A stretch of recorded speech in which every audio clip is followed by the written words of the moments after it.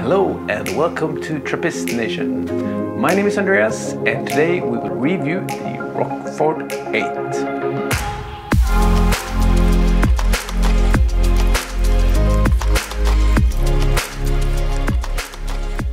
The recipe for today's Rochefort beers has been established since the 1960s. Minor tweaks are still made, of course, depending on the season and the quality of the ingredients supplied. The initial yeast for the beers came from Chimay, but they didn't perform well in the harder water at Rochefort, so the yeast today is retrieved from the Rochefort 6 and Rochefort 8 brews and are used for both the main fermentation and the re-fermentation. The spring of the Trident, 1 kilometer away, in the hills above the abbey, is the source of the hard water used for brewing at the abbey. The composition of the water turns out to be quite unique and an important factor in the taste of the Rochefort beers.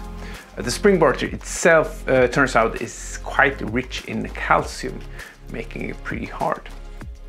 While the basic recipe for the 3 original beers remains the same, what makes each distinct is the amount of malt and candy sugar that's added.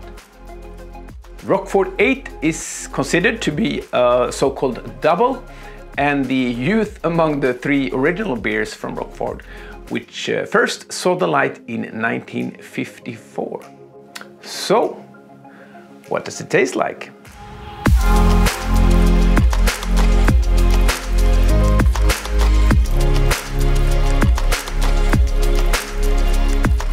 There is a punch of herbal aromas like clove and soft chocolate notes, along with some hint of dairy.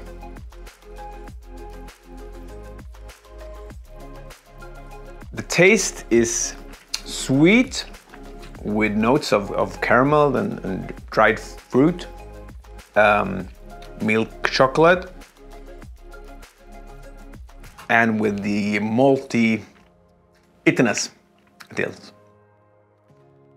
This is really an excellent beer. It's super nice. So what's my verdict? I will give it a 3.9 out of 5. Thank you guys. Next week we are heading back to Aachen to review their beer called Brun. Enjoy and don't forget to subscribe.